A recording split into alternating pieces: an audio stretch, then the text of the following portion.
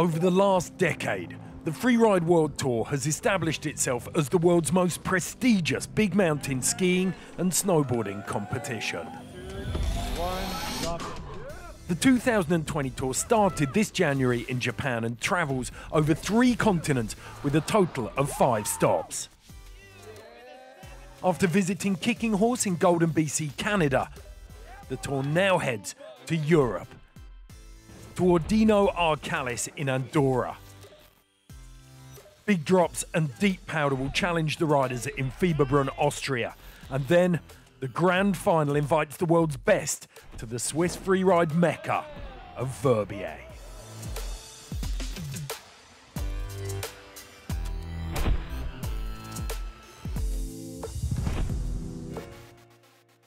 The third stop of the 2020 Freeride World Tour takes the riders to Ordino Arcalís in the Pyrenees. Known as the most remote ski resort in Andorra with a summit elevation of 2,625 metres. The town of Ordino has a history stretching back to the 9th century, and today it has a population of just over 5,000 people. Andorra is a landlocked sovereign microstate deep in the mountain range of the Pyrenees. These huge and rocky summits form the natural border between France and Spain, with peaks reaching nearly 3,500 metres. The maritime climate is not as cold as the Alps. Ordino's average temperature in winter is -2 degrees Celsius, due in the main to the influence of the Bay of Biscay.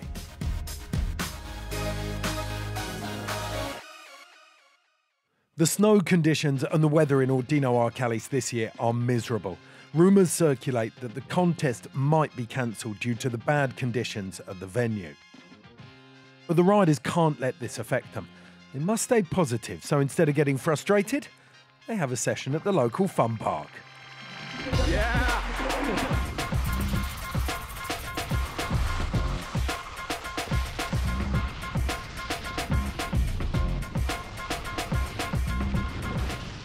Meanwhile, there is now clarity regarding the contest. After twice being postponed, fresh snow means there will be some serious riding in Ordino Arcalís this year.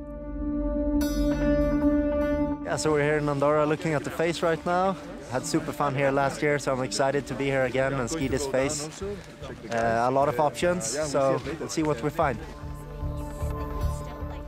The venue is a fun venue. We need a little bit more snow. It's still a little spicy. Pretty excited for tomorrow. A lot of good landmarks on this face, so that's pretty nice. It starts snowing gently, and the organisers give the go-ahead for the next day. It's time to check the face. There are 2 different starting points on Quas Metros. The first on the left summit has a height of 2,570 metres, and the second start is at 2,530. The finish is at 2,180 metres. The face has an angle of 43 degrees, a short, fast descent demanding precision and edge control from the riders. After an uncertain wait, everyone is looking forward to getting the contest underway.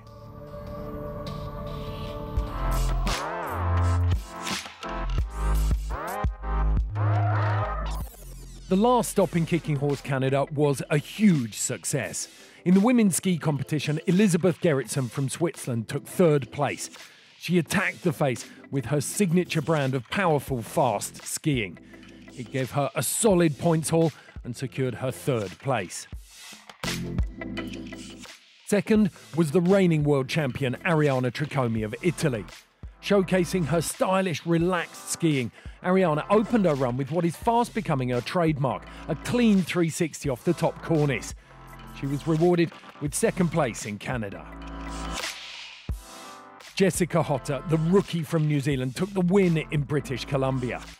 Taking the high traverse, she dropped early, straight off the top, grabbing the judges' attention right from the start.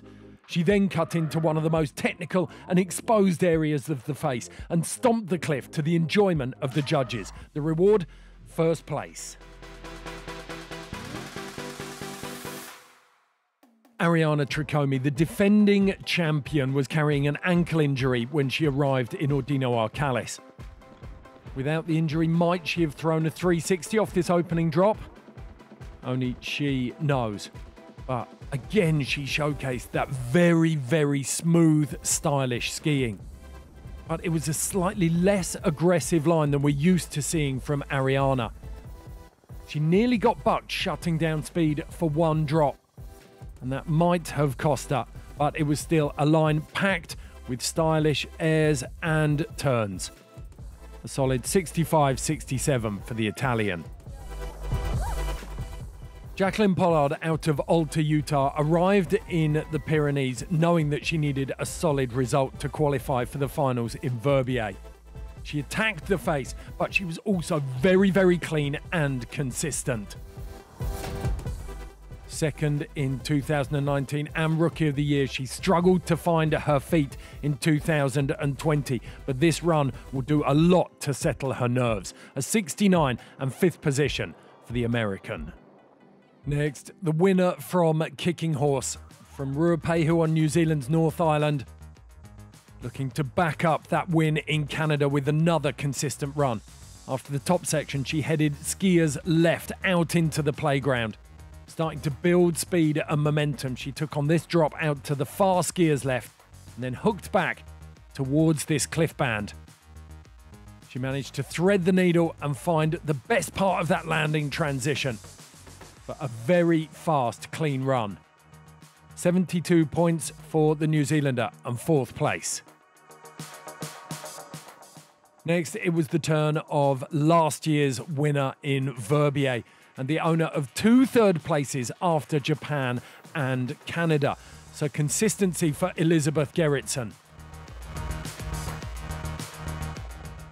Nice drop to open up at the top.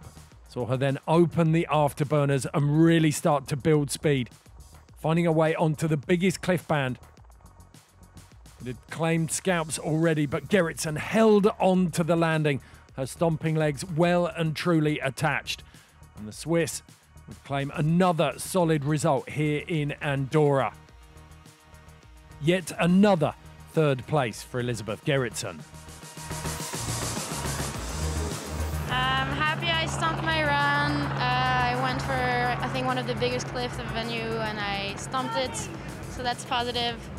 I ended up in 3rd again, which is last of the first, but I'm still stoked to end on the podium. Jackie Passo is one of the veterans of the women's tour, and like her husband Rene Barkred, is only getting better with age, sending it off that top lip and then doubling down. She then tore into some huge turns before attacking the same big drop that we saw Elizabeth Gerritsen take on. She stomped it and she went bigger.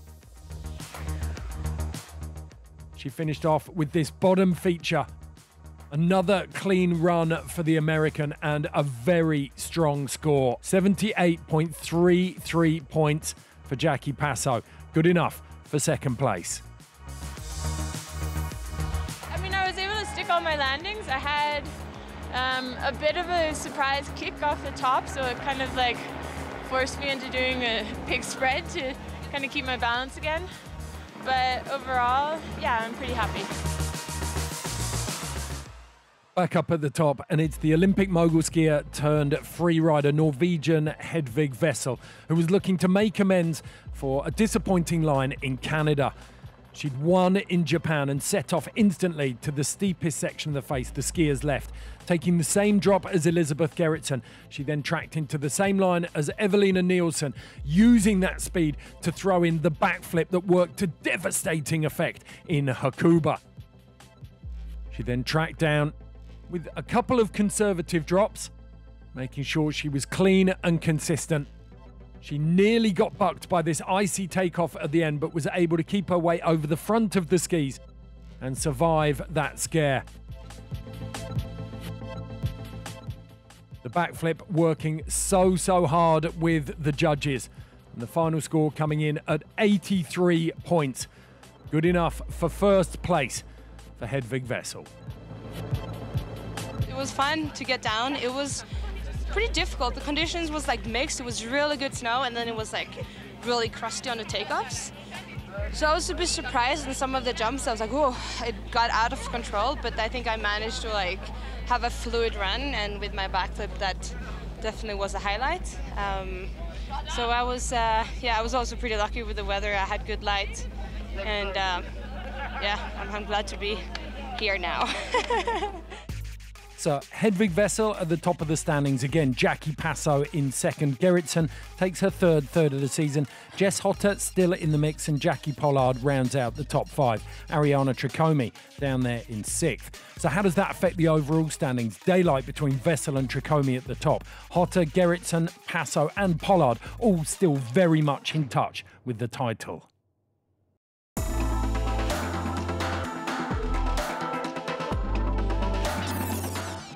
The second event in Canada was won by Marion Haerty. No surprises there. She showed fast, solid riding all the way through and took on 3 features on the ozone face. She kicked off with some strong turns and a healthy cliff. Haerty was joined on the podium by the Canadian Claudia Avon. The Whistler local was a wildcard entry but showed no nerves as she tore into a confident line with a big, fast air to finish. Third in kicking horse was the American Erica Vikander. She convinced the judges with a half cab off the top cornice and then backed that up with some super stylish turns through the midsection of the face and some perfect board control off this drop.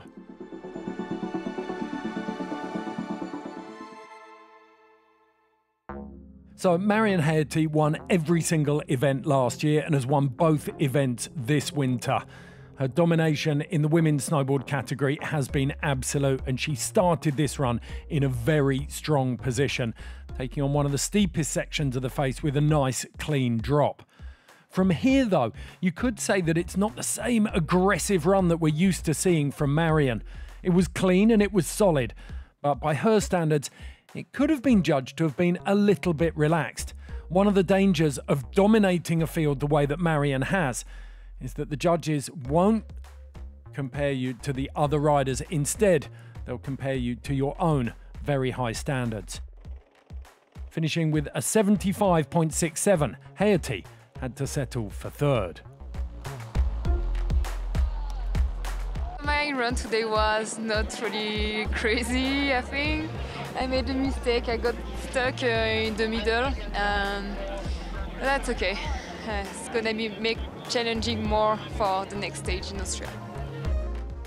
One of the local riders, Nuria Castan-Baron, was desperate to make an impression here in Andorra. She'd sent her run in Japan and crashed out, and then she played it too safe in kicking horse, meaning that she needs a result if she wants to ride in the grand final in Verbier. She took on one of the steepest sections of the face at the top, and then got technical with 2 cliffs in the middle of the face. This one, the bigger of the 2. But it was the bottom section of the face that really caught the judge's eye. She worked her way just to the left-hand side of the main gut of the Quince Metros, and then found this little double. Difficult to get into, but no one else touched it, and it paid huge dividends for the Spaniard, stomping both of those and riding clean into the finish. 79 points for Castan-Baron and second place.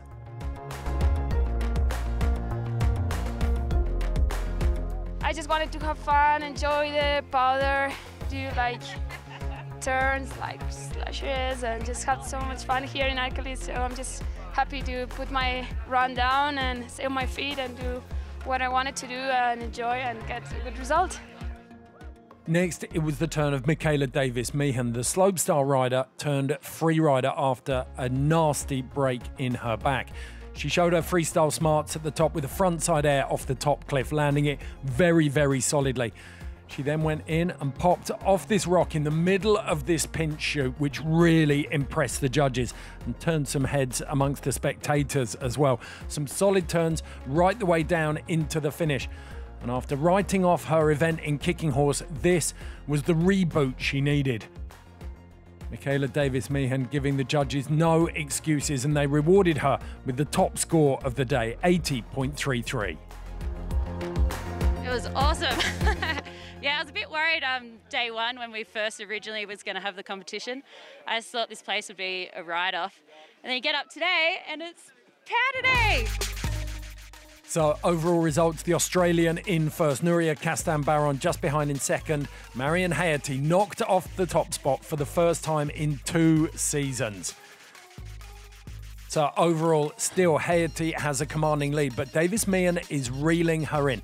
Erica Vikander is in third. Unfortunately, the weather closed in. The men's snowboarding was cancelled. The event will still run, but it will be on a spare day in Fieberbrunn. We sat down with the most successful Freeride World Tour snowboarder of the last 5 years, Sami Lubke. My name is Sami Lubke. I've been on the tour for now, this is my 8th year. Yeah, I've had ups and downs. I've had a few years getting close to reaching the title, and then 3 years straight of winning it. And kind of the last couple years have just been having fun.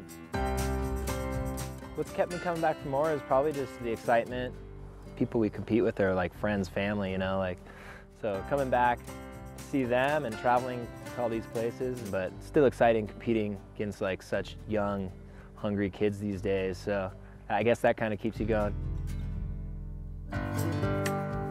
Yeah, Andorra is rad. It's definitely a place that I never thought I'd come to, but honestly, I was so happy to be able to come here because the people are so nice, like such a beautiful country. And yeah, I've had, I mean, on the snow, competing-wise, I've had good and bad years, but it's always easy to come back just because the good vibes here. Yeah. The after party is pretty nice. Always karaoke. The best thing to look forward to after winning here is karaoke.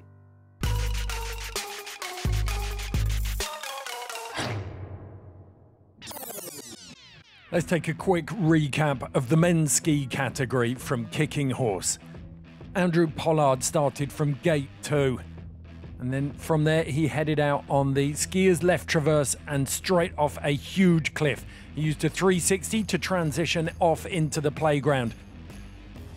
Then after a couple of smaller features, he lined up a blind drop that he sent long and deep. Third place from the man from Utah. Carl Regner Eriksson took second place, also setting off from start number 2. He headed out to the far skier's left of the face. A backflip and 2 beautiful 360s, ensuring his run stood out. The winner in Canada, though, was another Swede, Christopher Turdell. Showed the fastest line of the day with immaculate control and a sizable cliff to finish. In one of the most hard-fought categories, he gave the judges an easy decision in Canada.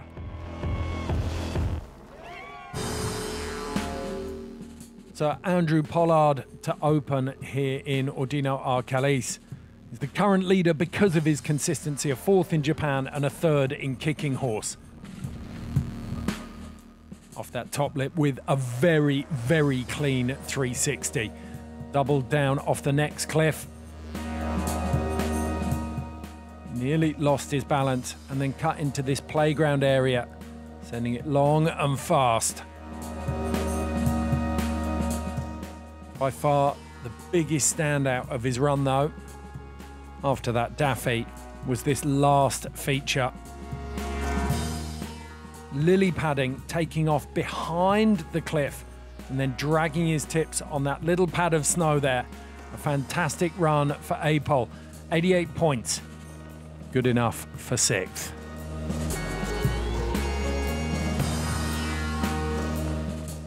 "12 years on tour and counting, the 2012 world champion Rene Barkred out of Sweden is still teaching the younger generation a thing or two about freeriding and pushing them hard. He climbed his way out to the left-hand side of the face to drop into the steepest section. He greased it with ease and then set up for this huge backflip. The mayor of Stomptown with his signature landing there. He then weaved through the rocks to set up this cliff. A flat landing, but he found every angle of the transition it had to offer and then sent it through the flats with one last feature.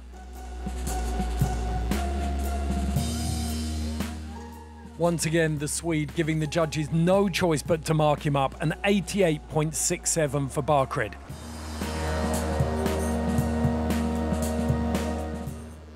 Renval was on the Freeride World Tour back in 2017, but he dropped off without re-qualifying. He's worked hard to get back on the tour in 2020, and this year he means business, no doubt about it.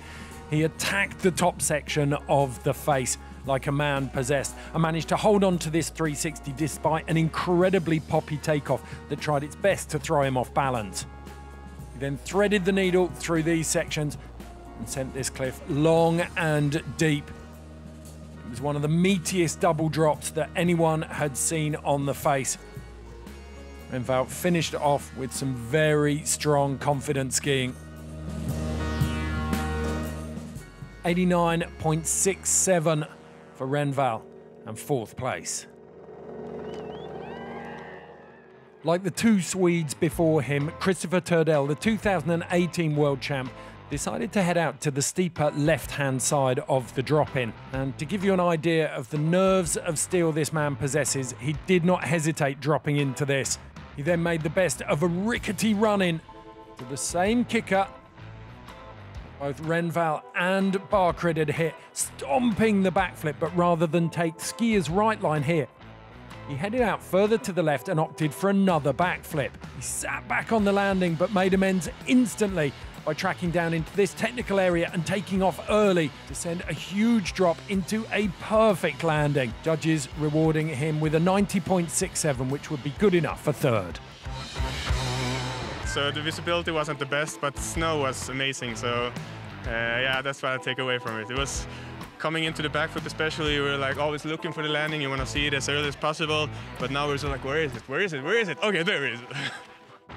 The Californian who plies his trade in Alta, Utah, Isaac Freeland, has been creating a lot of chat on tour this year because of his freestyle repertoire. We hadn't seen it in the competition until that switch Misty 5 into the mute grab opened this run. He then backed up that stunning top section with a very fast mid-section and made his way out of the playground section, where he showcased a daffy, into this technical cliff to finish. It was a very, very strong run from Freeland and a statement of intent as to the direction we could see freeriding heading in the very near future. 91.67 and 2nd place for Freeland. Well, I wanted to add some more freestyle aspects in this run because it was kind of more of a steppy venue. So I did, and it went pretty well.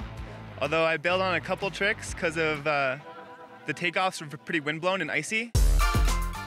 The first event back from a nasty ankle injury for Leo Slem, it meant that there were very low expectations from the Shaman Yard.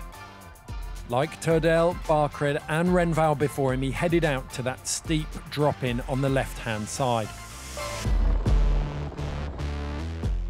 Took it steady, then moved his way across. There was no sign of any injury though, as he made his way into that first lip, a huge backflip. Sat back slightly and made his way out to the same cliff that we saw Turdell hitting to great effect. Turdell used a second backflip, but instead Slemit boxed clever and used a 360. Plenty of variety in the air and style options. Still, with plenty of speed, he soaked up that last cliff and sent it with a perfect landing. The judges rewarding a high-speed descent with a 93.67 and 1st place. I had my run in mind for a few days already. So I was not so stressed because the goal for me, to be honest, was to end up in the top 5, 6 today, to be still in the game for the comp in Austria, then maybe Verbier. Then, no, I ended up on the top of the box, so it's like unbelievable. No, I'm really stoked. Really, really, really, really.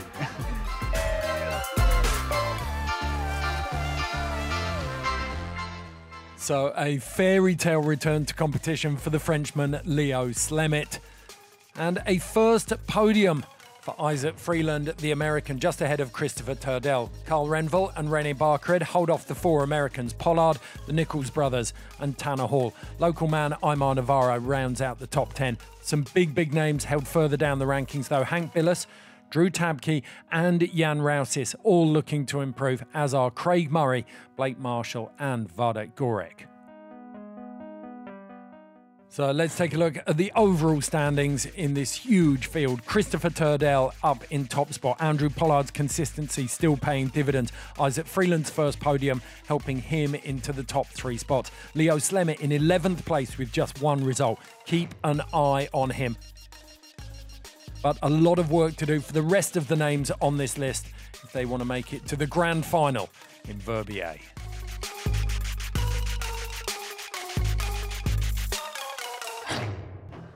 So no doubt the Freeride World Tour in Ordino Arcalís was a weather adventure, but it delivered big lines, impressive drops and some incredible tricks from all of the riders.